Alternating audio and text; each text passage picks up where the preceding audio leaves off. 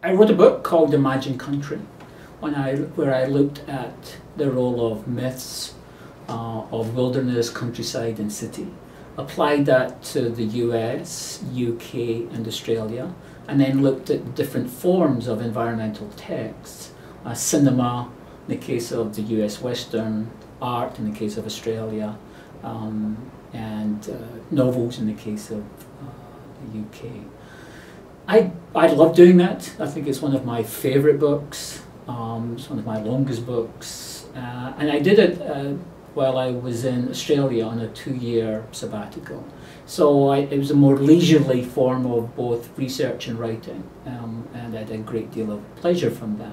I also enjoy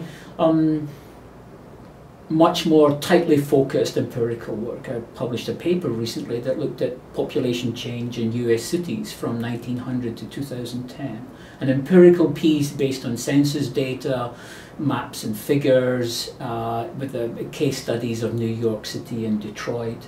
And I had a great deal of pleasure from that. So both the big book and the shorter focused article, I like to do them in one after another, so I don't get too sated by doing one after another.